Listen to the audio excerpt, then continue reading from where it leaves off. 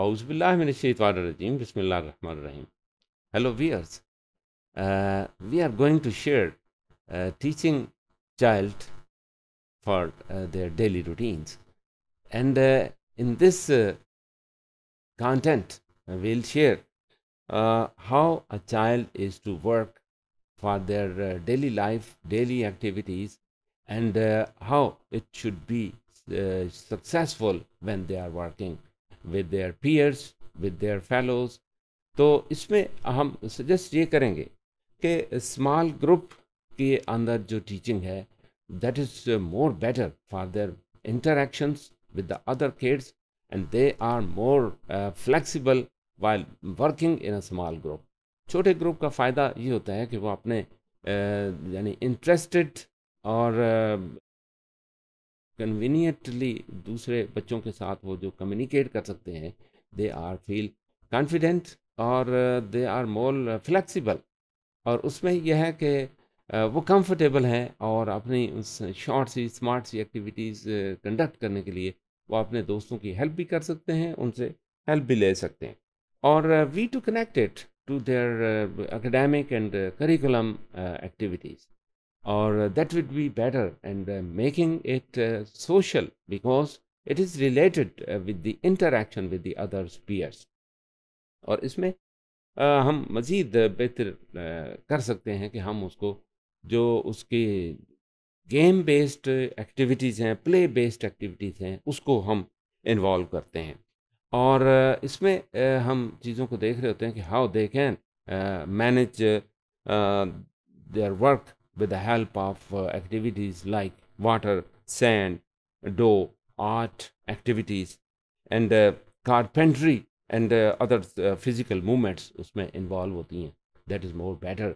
और वो छोटे छोटे टास्क जो है ना, वो उनके चूँकि इंटरेस्ट के होते हैं, उससे वो बहुत सारी शेप्स डिज़ाइन कर रहे होते हैं, एनिमल्स बना रहे होते हैं, और अपने अच्छा उसमें एक बड़ी ज़बरदस्त बात हमारे सामने आती है कि what they are making, rather they are making animals, Holmes और फर्नीचर और other reflections from their home situations.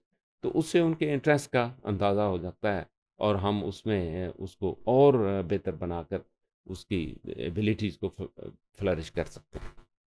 इसमें आ, आ, उनको एक लर्निंग टाइम मिल जाता है, जिसमें यह है कि they interact with others and they make change their behaviour accordingly. अपने आप को वो बातों का एडजस्ट करने की कोशिश करते हैं. कुछ ऐसी रिफ्लेक्शंस हैं जो उनके लिए हार्ड होती हैं to sustain for the next moment, तो अपने आप को मैनेज करते हैं या फिर अपने आप को थोड़ा सा हाल्ट करते हैं कि उस एक्सप्रेशन को रोक लिया जाए. और some time we allow them that's in a flexible environment. They are singing songs like welcoming songs, और थोड़ी सी एक्टिविटी उनको अगर दे दी जाए जिसमें ब्रेन जिम है, ब्रेन यूजर एक्टिविटीज़ और एक्साइटमेंट एक्टिविटीज़ उनको इंट्रोड्यूस करवाई जा सकती हैं for the flourishment of their personal abilities and routine life. अच्छा, इसमें story time is also very important, that we are developing a story and also narrating them and making them to listen. और उसमें एक पूरा session जो है ना, वो उसके लिए हम मुख्तस कर सकते हैं. उसमें बच्चे क्वेश्चनिंग भी करते हैं, उसमें दे show their interest and they sustain to sit for some time.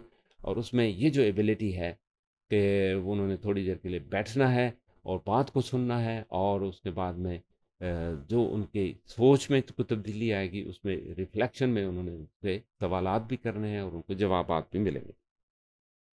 उसमें हम रीडिंग स्टोरीज़ का टाइम भी उनको दे सकते हैं कि they read stories very related with performing sort of short activities, small activities, जिसमें वो चीज़ों को देख रहे हैं. और इसमें हम ये भी देखते हैं कि what is the snake time, जिसमें वो मिल बैठें, how they sit, how they share things and how they use their own the component of part of proportion.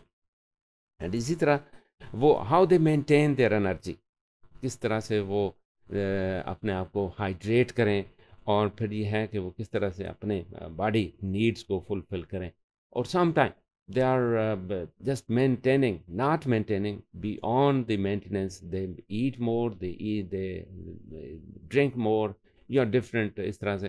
तो we can manage their edibles as well। इसमें हम उनकी active movement को control कर रहे होते हैं, और फिर यह है कि उनकी जो फिजिकल मूवमेंट है उसको भी हम देख रहे होते हैं। इसमें जो प्ले बेस्ड एजुकेशन है, that is more better to give them instructions that how they continue there play activities. उसमें जो बॉडी मूवमेंट्स हैं, उसमें जो बेसिक मिथ है फॉर द एक्सकर्शन, वो सस्टेन करे और मेंटेन रहे। और इसमें मद्देनज़र ये रहना चाहिए, मिथ ये है कि वो लार्जर कम्युनिटी के अंदर वो स्मार्ट एक्टिविटीज़ में एक्सपर्ट बन के वो लार्जर एक्टिविटी कम्युनिटी का हिस्सा बन सकें।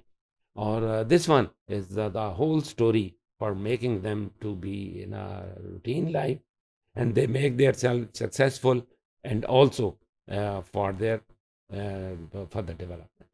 Thank you very much.